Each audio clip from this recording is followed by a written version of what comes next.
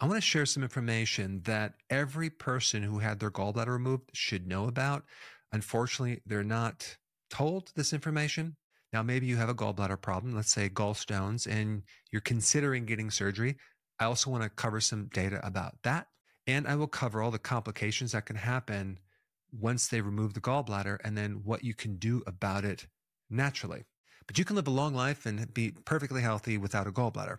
Okay, but 40% of the people who had their gallbladder removed end up having persisting complications and pain and symptoms for at least a year, sometimes a lot longer, either constipation or diarrhea, anal leakage.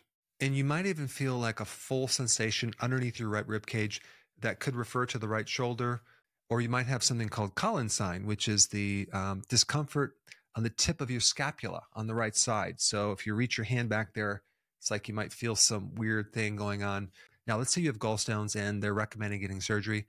Well, I'm going to show you some other things that you might want to look at, but there's also the option of what's called lithotripsy, which is using sound waves to break up those stones versus doing a surgery to remove the gallbladder. If anyone tells you that the gallbladder is an extra organ that is not needed, they are lying to you, because we need the gallbladder. It has a very important function. So the gallbladder is an extension of the liver. So every time you eat, your gallbladder contracts and it releases this super concentrated fluid called bile that empties into the small intestine. And so the gallbladder is just a sac to hold and concentrate the bile. Well, what bile does is it starts to break down the fats into smaller little bits, like detergent. So it's kind of like dissolving the grease. Okay, I'm just going to break it down into smaller little pieces until we have these tiny little, this is basically the end product of bile salts right here. So now the pancreas can come in there and do the rest of the work. It releases an enzyme to help you dissolve fats called lipase, and it'll take these small little particles and break them down further, because now there's more surface area for that enzyme to attack, to dissolve. So then you have the benefit of certain things in fats, like fat-soluble vitamins, vitamin A, vitamin D, vitamin E, vitamin K1, vitamin K2, the essential fatty acids, omega-3, omega-6. Without bile, you will not be able to extract the fat nutrients from the fat that you eat. So bile is really important. And it's the bile that also helps you get rid of excess cholesterol. Bile has some other purposes too. Bile stimulates the bile flow. So in other words, if you don't have enough bile, bile salts, what will happen is things will they won't move that well through the ducts, because you see there's a condition which is called bile sludge, which is basically a deficiency of bile, that you get this this stagnant flow of bile into the bile ducts. And if we take a look at what is a gallstone, it's basically a super concentrated cholesterol stone. And the reason why it turned into a cholesterol stone that's super concentrated is because you didn't have enough bile to keep it loose. And this is why one of the remedies for dissolving a stone is to take bile salts after you eat. If you're low in bile salts, guess what your liver is going to do? It's going to make more bile and make more cholesterol. 75% of all the cholesterol in your body actually is made by your own body. It's not all diet.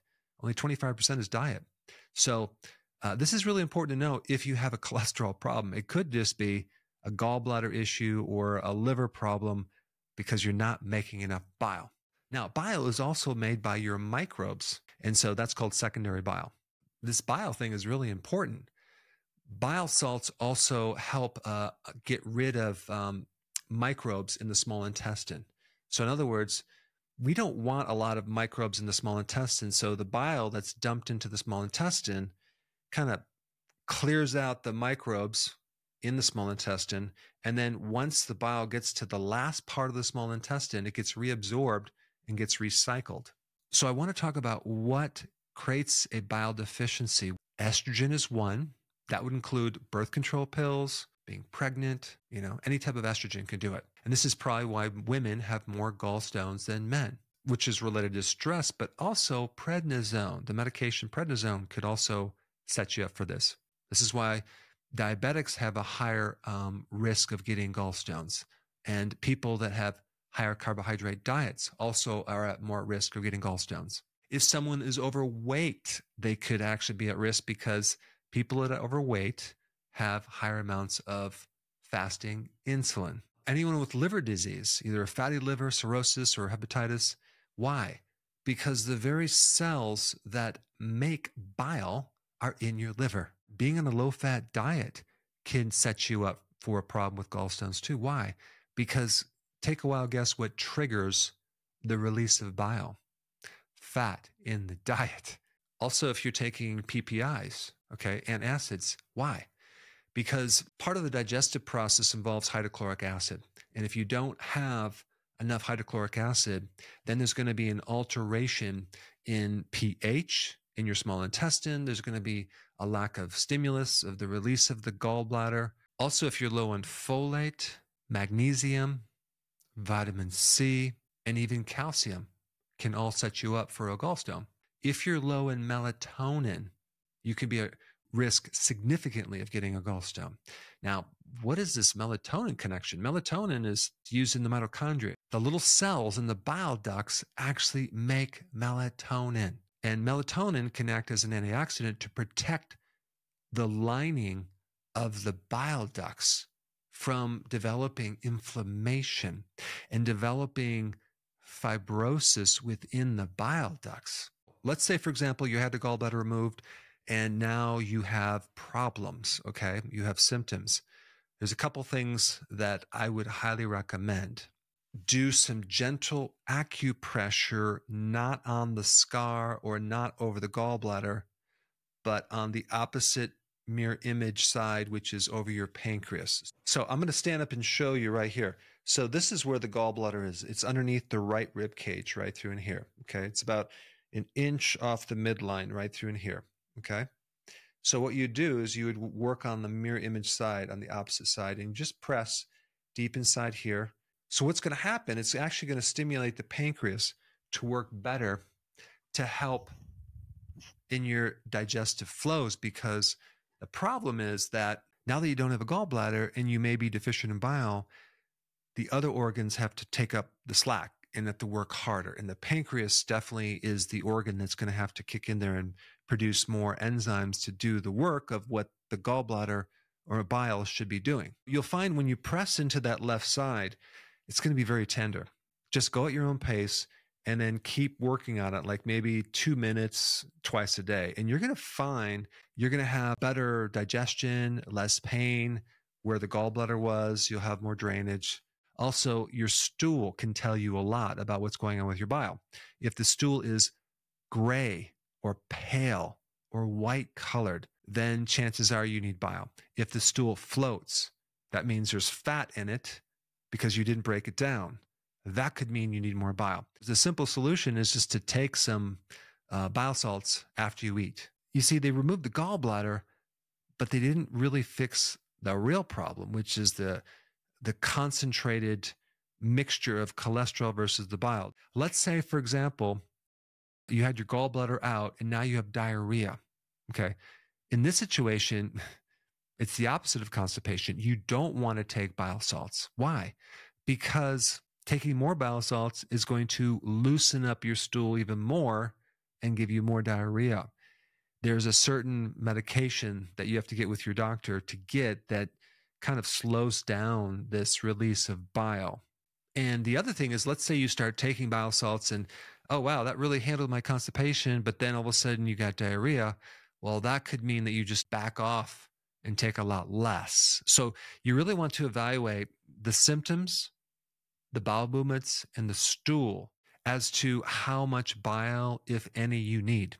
I mentioned bile sludge, right? Which is basically a thickened material of cholesterol, and it's not developed into a stone yet, but it's on its way. There's a great remedy for that called Tutka. That is a remedy that should be taken on an empty stomach, because you don't necessarily want that to help you to digest. You want that to, like I said before, increase the flow of bile through these bile ducts.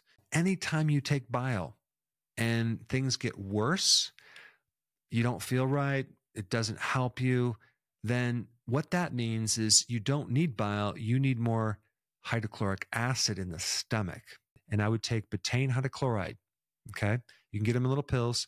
Now, you might say, well, wow, I just wasted money buying the bile salts. Well, I mean, you could spend a lot of money on a functional gallbladder test and a certain test to put a scope down your esophagus to measure the pH of your acid in your stomach. I think spending a little money on a couple different remedies to see what helps you might be a little bit cheaper.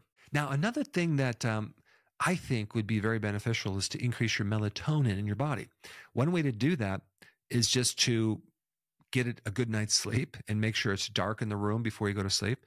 But you can also expose yourself to infrared by going outside more from the sun. You get infrared, or candles around at night, or a fireplace, or a campfire. All gives you this infrared, which will increase melatonin. And then another remedy that can help increase the production of bile from the liver is milk thistle. Also, beets can help. Dandelion greens is another one that can help. Artichoke is something that can help increase bile production.